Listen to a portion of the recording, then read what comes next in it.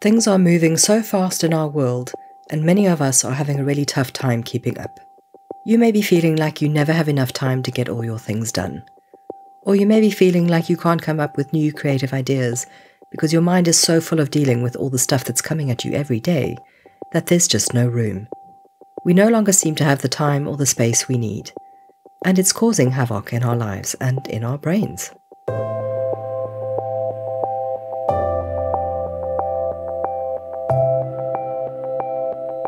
Hi and welcome. This is Creating Cadence, a podcast for life and work in motion.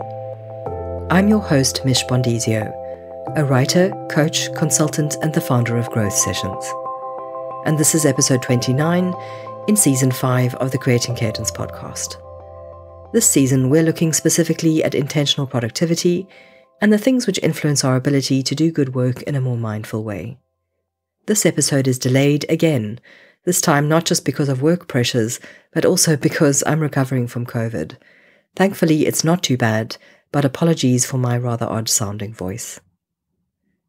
So, as you may have guessed from the name of this podcast, Creating Cadence is a key focus in my work and my writing, and as part of this concept, I often talk about the importance of creating space. It's important because we increasingly have less space in our lives, both mentally and physically. Some of this deluge of things preventing us from getting things done comes out of choice or requirement, and some of this stuff floods our attention without us having a proper say in the matter. Scientists and researchers are discovering the impact and cost that this is having on our brains. Studies have revealed that our collective ability to pay attention is shrinking. This is changing how our bodies and our minds work, and not necessarily in a good way. I've already touched on creating space as part of early episodes of the podcast, but I've just been reading Johann Hari's recent book called Stolen Focus: Why You Can't Pay Attention. He shares some incredibly pertinent research and very interesting thoughts that connect with what I've been talking about as part of my work over the last couple of years. So today's episode is about considering the things that prevent us from creating space and the impact this has on our time, attention, creativity, and productivity. And I'll share some thoughts on things that we can do to make more room. If you're ready, let's dive in. In the first chapter of Johann Hari's book, Stolen Focus, he talks about how an increase in speed, filtering, and information is fracturing our attention. We consume so much content every day, both willingly and unwillingly, that we can no longer go deep on any topic. We don't have the space to create the depth we need in our work and in our relationships.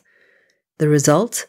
Well, Danish scientists are discovering that we're experiencing a rapid decline of our attention resources. Johann referred to this approach that we've unknowingly adopted as speed reading life. And what the research shows is that more speed equals less comprehension. So we're less able to understand and process complex information we need to make sense of our world. To be blunt, the more we rely on 280-character tweets and skimming blogs for our news, info, and learning, the dumber we're making ourselves. Aside from the deluge of information, we're continuously task-switching, in part because we're losing the ability to focus on one thing at a time, but also because we're attempting to fit too much into our days. Task switching comes at great cost to our productivity and performance on a few different levels. According to Roy Baumeister, who is an expert on willpower that Johann references in his book, many of us are only able to focus on a task for between 65 seconds and 3 minutes before we either interrupt ourselves or we get interrupted by someone or something else. Jumping between different activities causes us to lose time, as it takes time to refocus once our focus is disturbed. This applies whether someone pops by your desk to check in, or you're drafting an email when another one comes in that looks like it needs an immediate response, or you unconsciously pick up your phone to self-distract while you're attempting to write a proposal or do something else that's a bit challenging for your brain. So those common refrains, "Can I ask you a quick question?" or "This will only take a minute," can actually steal 20 minutes of your time, as it can take that long to get back to focusing on what you were doing beforehand. So there is a cost to switching tasks. Errors can also start creeping in when our minds have to recalibrate after a disruption, as our brains have to review what we were trying to do before we got distracted.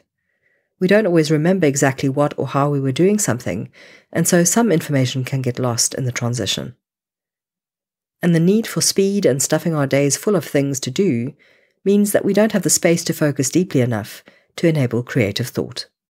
Problem solving, which is what creative thought is all about, can only happen when our brains are given enough time and space to assess the stimuli that we're seeing and hearing and receiving, the information that we're learning and the experiences that we're having. Our minds need focus room in order to see patterns, to make new connections, and to link potential solutions, so that we can come up with innovative ideas and ways to make things better in our own lives and the lives of others. But as mentioned earlier, our brains don't have the space to dive deep on things, so not only is our comprehension in decline, but so are our problem-solving abilities. I've spoken at length about the dangers of social media in fragmenting our attention and focus. I know from personal experience, as it contributed to my burnout. But it's also been proven through scientific research, and we all have experience of how time spent on social media hijacks our brain, affects our emotions and our decision-making, and robs our attention. It's a really big culprit in this lack of time and space that we have for the work we need to do, and I do go on a bit of a rant about this later, but it's not the only cause of our attention fracturing. As I mentioned earlier, we're also stuffing too much into our days. Because our world has speeded up, we're trying to speed up too. But as Johan refers to it, our cognitive bandwidth is smaller than our world, and we can't keep up because our bodies aren't evolved enough to be as fast as the digitally influenced world around us. Personally, I know how my brain and body reacts when I'm trying to do too many things. I start to feel really anxious, and this in turn exacerbates my task switching because I become less able to operate calmly in a focused manner. So how can we attempt to manage our attention better? If you've been following me for a while, you'll know that I'm a big advocate from personal experience and based on proven research that small steps and repeated practices are the best way to build strength and strong foundations in these areas. As always, it's about intentionality. Earlier this year, I shared in my newsletter how I wanted to write a book, but I wasn't sure how I was going to find the time.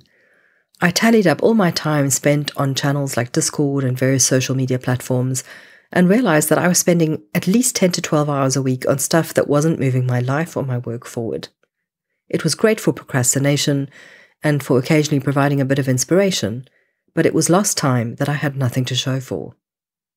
That's fine when you're making space for a bit of relaxing, but when it's time you want to use for other things, then like me, you probably need to take some action.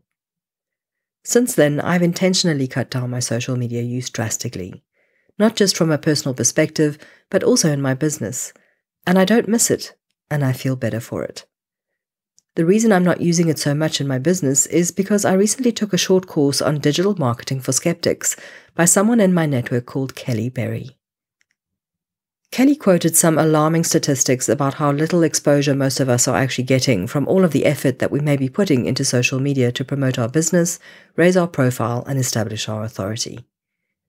Kelly helpfully suggests other ways that we can leverage digital marketing in a way that works better, but she confirmed something that I'd been feeling for a very long time, that using social media for the most part doesn't sit well with me, and I don't want to have to use it to connect with people.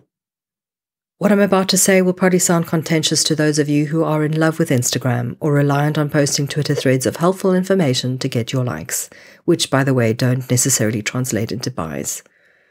It's all a bit of a manipulative con, and the only people who are benefiting are those big organizations that have purposefully designed their products to keep us distracted and on their platforms, so that advertisers can share their things which we don't really pay attention to anyway. We are the product sharing our data. And that's not who or what I want to be, or who I want to connect with. Buying into the Kool-Aid just makes us puppets on a string, doing what these platforms say we have to do in order to beat the algorithm, which incidentally also happens to dictate what we see. So it's all a false reality, really, a contrived construct. Currently, we're being told to dance around and make short, silly videos so that we can be seen, and our content can appeal to a population who, let's face it, their brain power and attention is becoming so shot that they can't digest anything more complicated. So pandering to these so-called requirements is also just contributing to the challenges that we're having with our attention. By complying, we're exacerbating the attention problem. And my response to this is FTS, which roughly translates to fuck that shit. Pardon my British, but we need to take our power back, people. Now, you may find that social media works wonderfully for your business, but personally, I'm finding I'm having more success building more meaningful connections with people via private communities and through my podcast and newsletter, and talking with people on their podcasts and writing articles on my special areas of interest for other people's like-minded communities. These are activities that are more aligned with how I think and work and do, and they allow me to be intentional in how I'm interacting online and with what I'm creating and putting out into the world, and how I'm connecting with the people I want to connect with. In his book, Johan quotes one of his interviewees, Guy Claxton, as saying, "Slowness nurtures attention, and speed shatters it." These methods I've just spoken about are slower ways of sharing my value and nurturing both my attention and the attention of my audience. Which takes me back to what I was talking about at the start. We need to slow things down.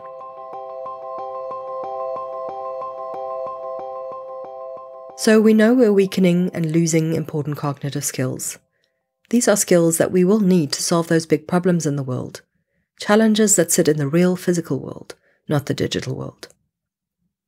I'm talking about things like war, unrest, economic instability, climate crisis, lack of healthcare, food insecurity, and more.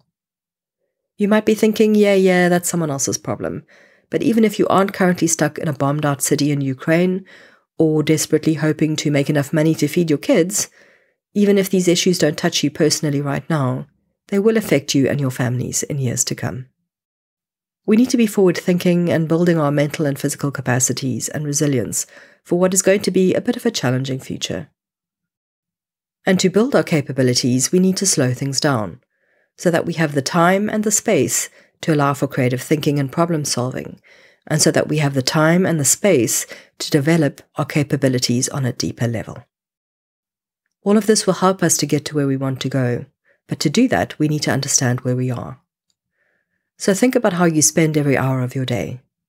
How much of what you do gives you quality time with people who are important to you?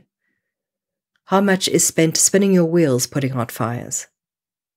How much is spent in flow producing something that is important to you, or in quiet contemplation of something you want to achieve? Where can you make more space? What can you lose to help you gain more? How can you slow down? Researchers have found that when our lives speed up, so does how we move within our lives. We literally walk and talk faster. This isn't comfortable for our bodies. It can actually raise our stress levels because our sympathetic nervous system gets activated by this constant sense of urgency that now pervades everything we think we need to do. So how can you get into the habit of practicing moving at a speed that is more compatible with your body? A good way to do this is by heading outdoors for a leisurely walk. It's why they say walking is good for creative thinking. The rhythms of your brainwaves connect with the pace of your footfall, and that synchronicity allows the brain the time, space, and cadence it needs to problem solve, which is our brain's favorite things to do, connecting the dots and seeing patterns. Engaging in mindful practices that teach our brains to slow down is another helpful strategy. These are practices such as yoga, meditation, and conscious breathing. There is a reason that these activities keep cropping up as recommendations. They help the body and the brain to stay attuned and aligned. So how can you slow down your body, your life, and your workday? How can you create more space so that you can create more cadence? How can you build rather than deplete your attention and the attention of those around you? Slowing down and creating space also means simplifying. So how can you start small and build the practice? That might look like spending 1 hour less a day on social media, booking one less meeting in your calendar in a day so that you have some free time to think, taking on one less client project in a month so that you aren't in reactive mode all the time, or only adding 1 to 3 things to your to-do list for today, because the reality is that we're only capable of getting 1 to 3 big things done in a day, and having a list of 15 things that you just can't get to will just make you feel stressed and perform worse on the tasks that you are trying to do. So what's within your control that you can change? Make the time and the space so you can think about it. Then make reasoned decisions and action plans that are simple enough to get started. And then follow through by acting on them. This isn't going to change your attention issues overnight, and this isn't going to take away some of the causes of our attention deficits. But we have to start somewhere, and that's with what is within our control. To pay more attention, we need to start with less. Start small and with intention. Thanks for listening. This podcast is an accompaniment to my work, and it's where I explore topics like digital wellness, intentional productivity, emerging technologies, and the future of work. It's not yet sponsored, so the cost of my time in making the show is currently covered by lovely listener donations. If you want to support us too, with a one-off or ongoing contribution that costs the same as a cup of coffee or a good book, then you'll find Creating Cadence, all one word, on both the patreon.com and buymeacoffee.com platforms. Until next time, be brave in making change, be open to new things, and keep moving forwards, one step at a time. Bye for now.